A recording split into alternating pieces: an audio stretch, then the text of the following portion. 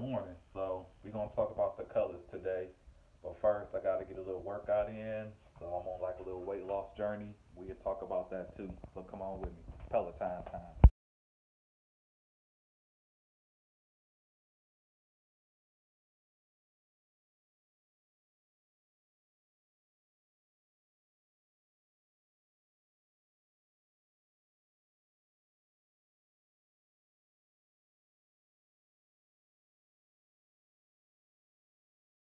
All right. So she was asleep. I was on the computer doing some homework. My helper is up. So let's go check her out. I love when she do her smile. So let's see what she do it. Hey Jocelyn, you gonna smile for me?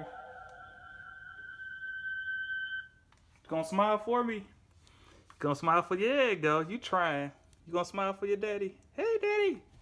Alright, we got some work to do. Alright, so we gotta get dressed and get you set for the day. There you go. There you go. Alright, let's get ready. We up and ready. Let me see, we swapped out. She got her Michigan gear on. Say what's up.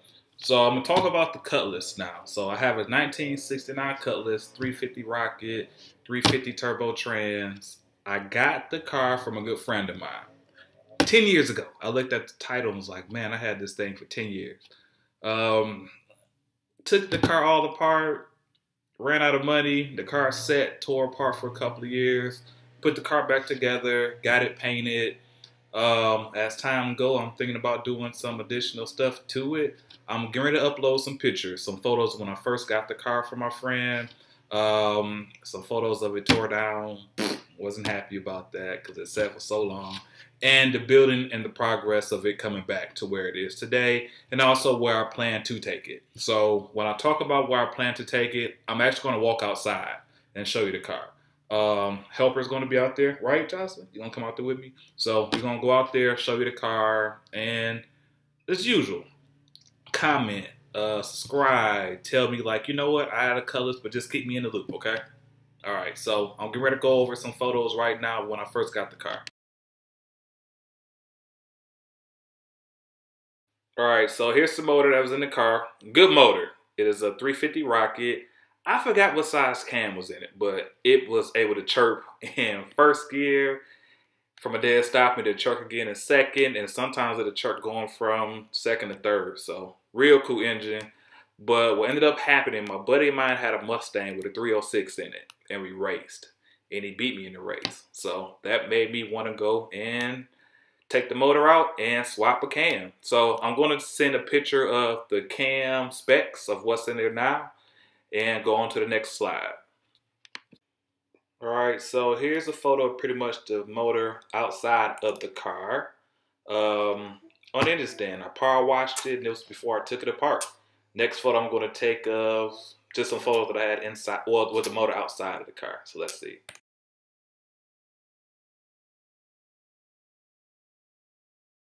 All right, this here is just a random photo of me taking the motor apart. You can see, basically I put a bigger cam inside. So I'm going to up, I think it was like a 515 lift cam. It humped, it sounded good. So really enjoyed it after that.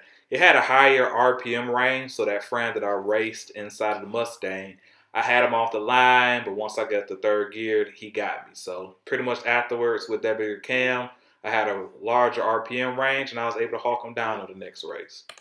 All right, so the rest of the photos are basically just some random photos inside the motor. It was something that I found with the springs in it that I sent over to Haggerty when I got my car insured. Next one is me just being cool. Well, here in Michigan, we have, it was the Michigan Avenue Cruise or the Telegraph Cruise. So it was one of those cruises that I stopped at and took a photo of myself. When I got the car from my friend, it was no hood on it.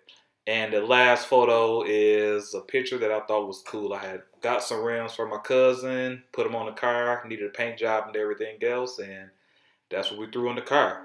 So a slight introduction of the car. Just going to go outside now and show you where it's at now. Well, before I go outside, I came across a few more pictures of the car tore down. So fenders off, motor out at my younger brother's house. A few more photos with, you can see the rust spots. So it was a lot of rust up under the fenders. quarters. Michigan. It's a Michigan car, and it's a 69. The car is over 40 years old, so what you expect, all right? Got it together. It looked a little bit better now. It's a few imperfections inside of the paint, but I would definitely, I know I said last time I'm going outside, but I'll go outside now the way you can see them. Also, I'm getting ready to play a clip of what the motor sounds like too, so tell me what you think.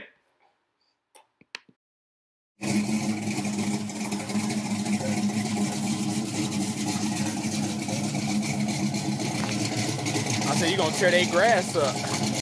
So this is where the car stand now. It's a 350 Rocket. It's a Holly Brawler, single feed. I want to try it out, 650. It is now silver with some 22-inch Ruchis. With the paint, the gentleman that painted didn't line my stuff up, so definitely has some chips. Come back here. He's supposed to like buff something out last year that he messed up on. I don't know. Now the inside, I don't have my seats redone. The front, at least not. The rear panels are on back order from Original Parts Group. I have my rear seats redone, but I just haven't put them in the car yet because I was waiting on my side panels to be put in. Pretty cool. I was on eBay and I found the original radio out of a 69 Cutlass and I installed one under the dash. So I put my carpet kit in, have some 6.5s, and the kick panels, I think it's like 2 3.5s in there. I'm gonna walk around back. You good over there? You good, help? Yeah, I'm good, I'm watching you. All right, so kind of go back on the paint, but I just wasn't satisfied. So when I took it to the gentleman to have it painted, I asked him about painting my trunk, right? And of course you don't want to open it. So that's another YouTube video. And like, he didn't paint my trunk. So my trunk is like rusted. It's not the same color as the car. And he had the car over the year. So it was just like, you know what, whatever. I'm not even gonna complain. Part of my garage, I was in the midst of cleaning out my storage unit. So the storage unit cleaned out, but it's still stuff in the garage. So pardon it. But oh, I have new door panels that I bought. So the front ones came in. I'm just waiting on the rear ones. I'm going to be cheap for now because everything is on back order. And just buy like a $20 seat cover off Amazon. Just to throw over to the front.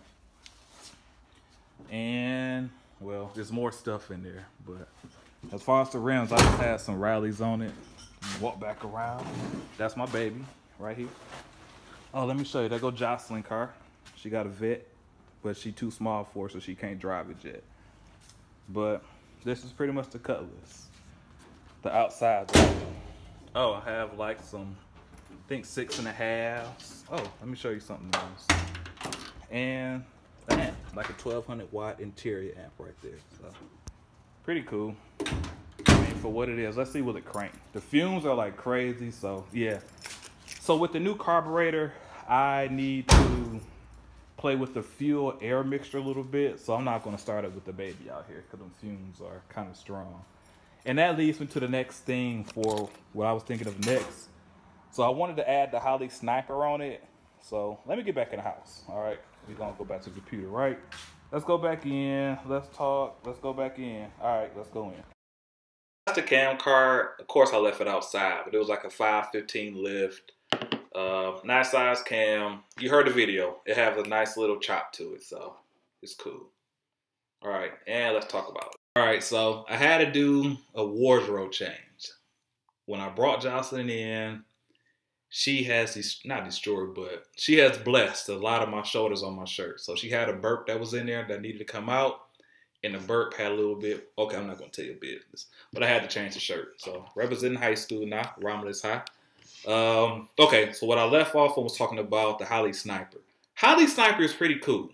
My friend has one. Another friend of mine has the Vitex system. EFI, it actually tunes itself to the motor. I'm not that old school, so I can tune a car, but it can be kind of tricky. But the Holly Sniper seems like a good idea. But the only reason I bought the car because it was like $350 Holly Brawler. And I didn't want to spend like $1,300 on the Holly Sniper. Then I have to rerun fuel lines, make the return line, possibly come out of almost $2,000. And the only reason I didn't do it. It wasn't just a cost because I'm also thinking about LS in it. So I want to grab either a van, 2500 van with a 6.0 or whatever. I want to put a 6.0 in it with a 4-speed trans. So that's what I'm back and forth on. I didn't want to spend the money for the Holly Sniper, and I might want to add boost on it too. So I'm figuring out my plan as we go. If y'all have any A bodies with LSs in it or any information about the LS swap, tune in, like it, comment it, let me know what you got. That way you can kind of help me out with my idea, what I want to do.